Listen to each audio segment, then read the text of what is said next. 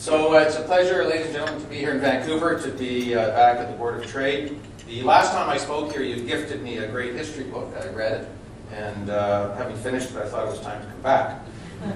But thank you for inviting me, and I'm going to speak about infrastructure, but I'm also going to speak more specifically about LNG and pipelines and terminals and coastal access and the energy corridors to the Pacific, and you may find some of the comments that I make to be controversial. I should just begin in saying that I was born in a place in Canada by the name of South Porcupine. And often in politics, I would begin speeches by pointing that out and saying the great thing about Canada is that you could actually come from a place called South Porcupine and be taken seriously. And it always would inevitably lead to side jokes about why is there no North Porcupine. But I would never actually have a chance to introduce myself in that way after the speech, where I would get out of the room before somebody would grab me and say, "Hey, I'm from South Porcupine." Today I didn't even get a chance to do that because it happened actually at my table. And Tracy Reddy's, as it turns out, was born in South Porcupine.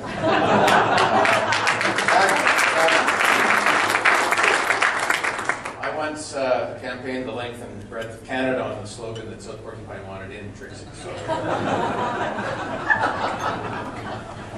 So as a Canadian, when we think of nation building, the first mental image that usually comes to mind is that old sepia-colored photo of the characters in the stovepipe hats, surrounded by onlookers at Eagle Pass near Revelstoke, driving the last spike into that 4,000-kilometer railway track that had been laid down across mountains and prairies and through some pretty unforgiving wilderness. And it's useful to sort of reflect on that as we talk about nation-building infrastructure, because back in 1875, the Prime Minister of the day, William Alexander Mackenzie, said this, and I quote, he said, "It will not be completed in 10 years with all of the power of the men and the money of the British Empire." So history, you have to say, judges his comments as being pessimistic, because the CPR was actually finished not in 10 years, but in 5 years. And it changed our country forever. And so Canada really has benefited from those kinds of ambitious projects over the course of our history.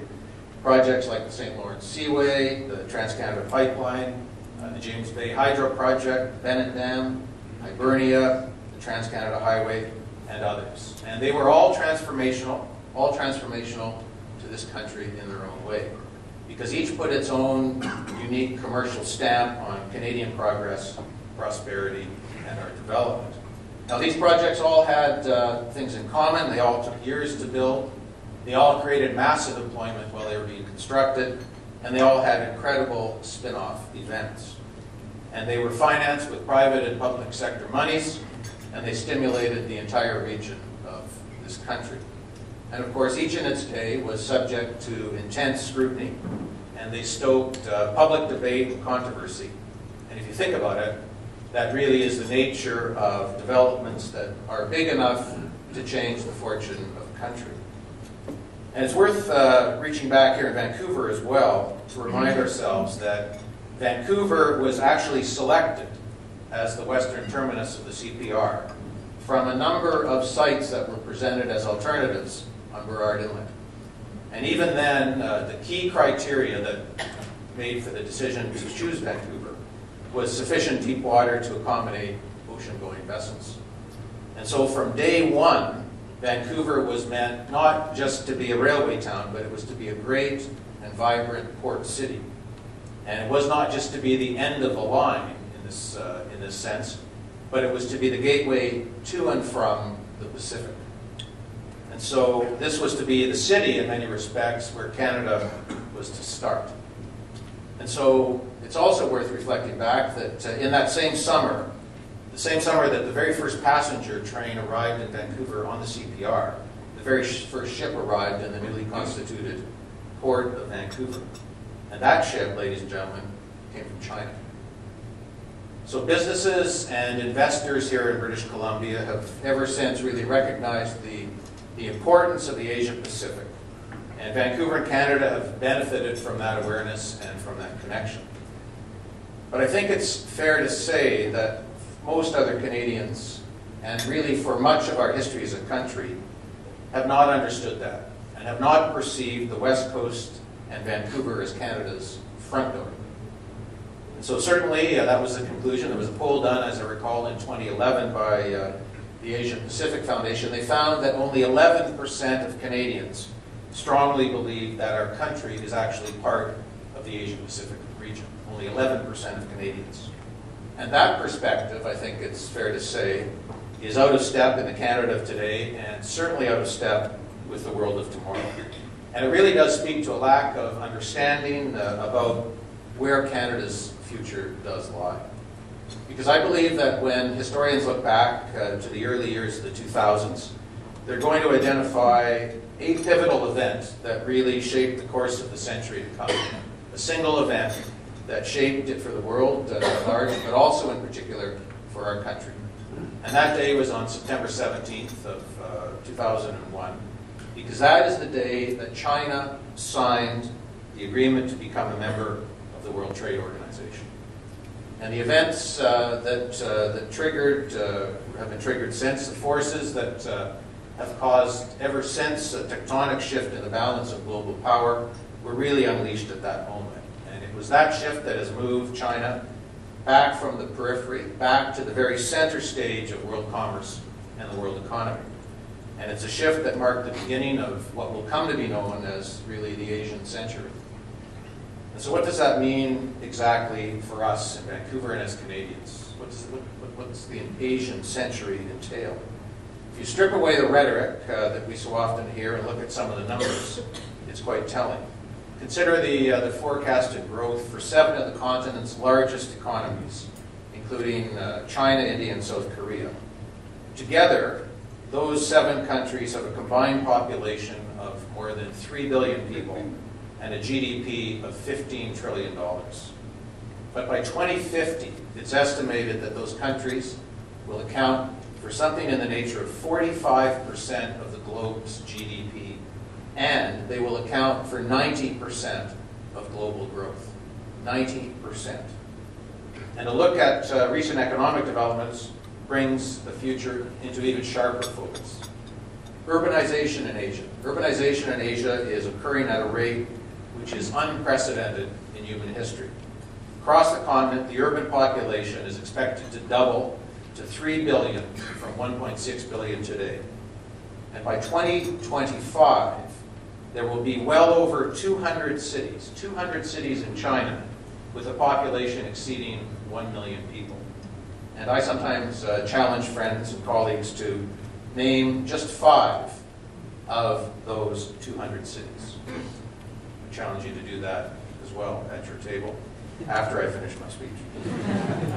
But to bring this even closer to home, consider that there are today 130 cities in China with a population larger than Vancouver. 130 cities. And so the implications of this growth are sweeping, and in many cases, they're staggering.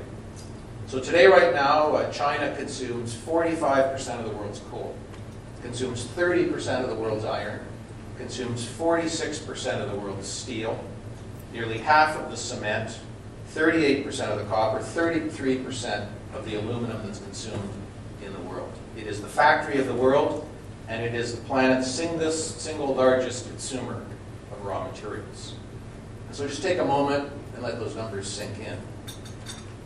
And you can go beyond that to look at consumptive numbers. China has become the world's largest automotive market, producing close to 16 million vehicles per week. There are over 900 million cellular phones at work in China today. And the Chinese middle class is expanding so rapidly that it will soon be larger than the entire population of the United States of America. And China, well, having done all of this, has resorted to import to fuel its growth, not surprisingly. It has become the world's second largest user of oil, second only to the United States, and it has become the world's largest consumer of energy.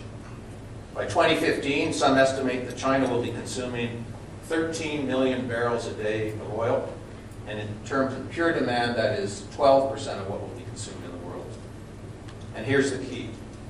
China alone constitutes and accounts for 60% of the growth in demand for consumption of hydrocarbons from today going forward.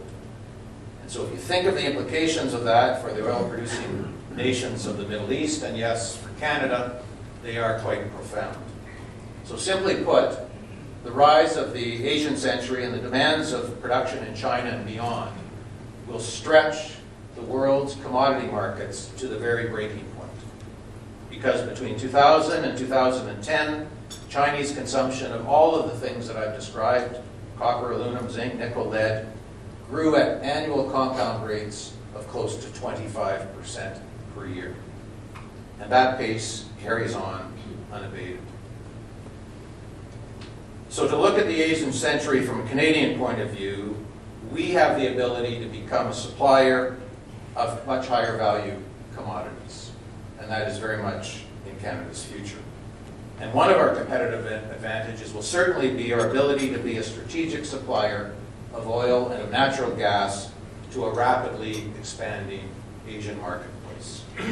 And so as a country, we have very compelling reasons to seek a more comprehensive and strategic energy relationship with Asia, and reasons to seek an even closer relationship with China. And I say this today for two reasons. Firstly, because the United States, while they are our closest ally and our dominant export market for energy, the growth of the Asian economy and the ensuing energy demand open up the door for Canada to become a trusted supplier and a reliable provider of energy products to China.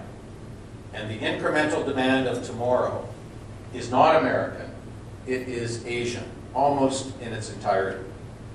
China now depends on foreign oil for slightly more than half of its supply. Those statistics are increasing to 2015 by a 70% dependency on foreign supply of oil, as it will for other products such as coal, where the Chinese today consume 45% of the world's production. And so helping China meet its needs will create jobs and income for thousands of Canadians, propelling our country to greater prosperity through trade.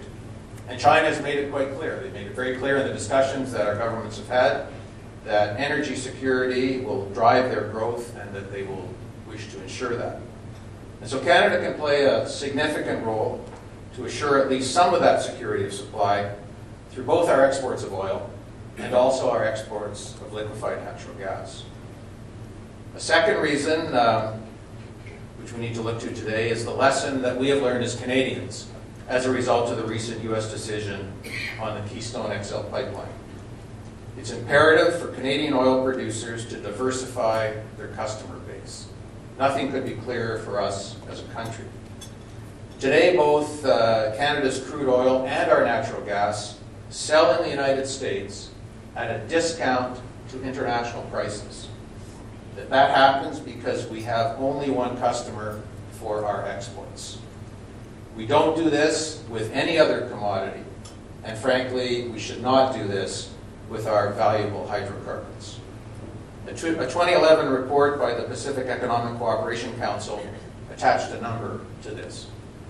By having only one customer for our oil, Canada effectively leaves an astounding $28 billion on the table each and every year.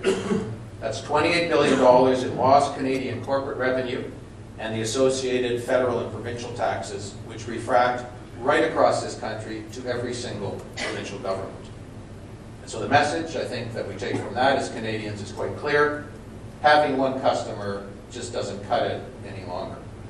And so unless we diversify our energy markets, we will remain a price taker, and the dream that we've talked about in terms of Canada being an energy superpower will remain exactly that.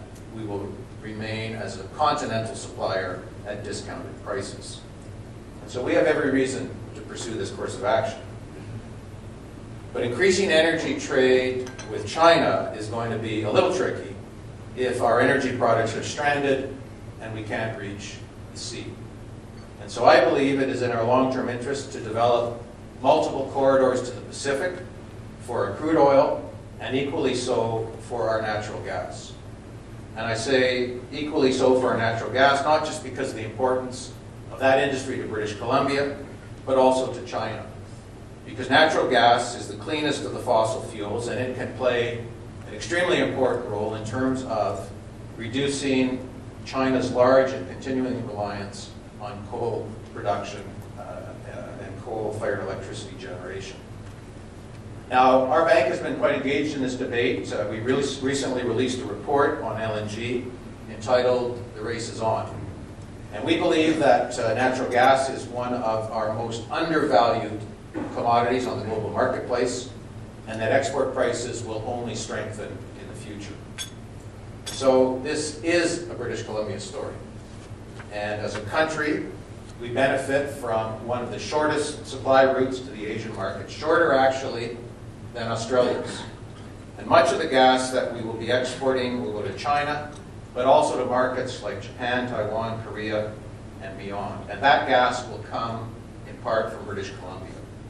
And the various proposals that are before you as British Columbians to develop LNG facilities on British Columbia's west coast will bring significant economic benefits to the province, to the natural gas producing regions of your province, and to the country as a whole. But let's be clear, and let's not sugarcoat this in any way. As critically important as it is to our shared future, the development of Pacific corridors for oil and liquefied natural gas stand as perhaps the most challenging initiative that our country has encountered in decades. I noted previously that nation-building infrastructure has often stoked public debate and can be controversial and divisive, and that is certainly true of the debate in British Columbia surrounding Pacific energy corridors. Now, I will tell you frankly that I support the development of the Northern Gateway Pipeline and other access points to the West Coast. But this debate is actually much larger than simply a question of the support of opposition or the support of a pipeline. We're indeed speaking of the need for leadership to define and deliver what is in the national interests of Canadians. And so I applaud the Prime Minister's recent visit to China and his unequivocal support for Canada's need to diversify its energy markets. And I think you know what he said, I quote, he said, "The government is committed to ensuring that Canada has the infrastructure necessary to move our energy resources to these diversified markets." And so, ladies and gentlemen, this is really a defining moment for Canada. And the federal government has an important role to play. But they're not the only one that has a role to play. Because we will also need engagement from the British Columbia government, from British Columbia's First Nations, and of course, from the private sector. And so what is the way forward? What do we do from here? Because these are tough issues. Arguably, these are the toughest issues, and in the post-Keystone era, we are all in what is essentially uncharted territory.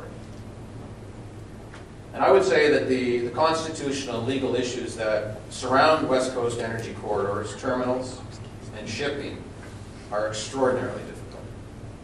And the way forward hinges upon negotiating a way through this complex overlay of unresolved First Nation land claims and unresolved environmental and infrastructure questions. These are probably the most difficult public policy questions in Canada today. And to expect that Enbridge, or frankly any other corporation, can resolve those in the context of a single National Energy Board hearing is unrealistic. Firstly, the constitutional obligation to consult with First Nations is not a corporate responsibility. It is the federal government's responsibility. Secondly, the obligation to define an ocean management regime for terminals and for shipping along the West Coast is not a corporate responsibility. It is a federal government responsibility. And thirdly, these issues cannot be resolved by regulatory fiat. They require negotiation. The real risk, frankly, the real risk in all this is not regulatory rejection. The real risk is actually regulatory approval undermined by subsequent legal challenge and the absence of the necessary social license. That's the risk. So in light of that, how should we move forward? It begins with leadership. Our reality has changed in recent months with the U.S. decision on Keystone. So West Coast access for Canadian hydrocarbons was always important. It was important when I was in government. But it's now critical. It is critical to Canada's national interest at this point. And to advance that national interest, the federal government needs to take the lead. They need to consult, they need to negotiate, and they will ultimately need to exercise their legislative authority as a majority government. So firstly, Ottawa must step up and more effectively consult with First Nations on the unresolved land claims that blanket British Columbia, in particular northern British Columbia. Because energy corridors will need to be secured on a non-derogation basis, allowing for development without forcing First Nations to relinquish unresolved issues. And while the National Energy Board can assist in this effort, can aid in this effort, it alone will not be able to get the job done. Senior negotiators will have to be put in place to assist in those consultations. Second, Ottawa has sole jurisdiction over our territorial waters. So it is going to have to be Ottawa that takes the lead in developing a management regime that will take into account the rewards as well as the environmental risks of increased West Coast tanker traffic. And legislation will ultimately be required. And so too will contingency plans for unforeseen events. And it's going to be essential, given the importance of these waters to coastal First Nations, for the government to pursue a co-management regime for those waters, together with the government of British Columbia and the coastal First Nations.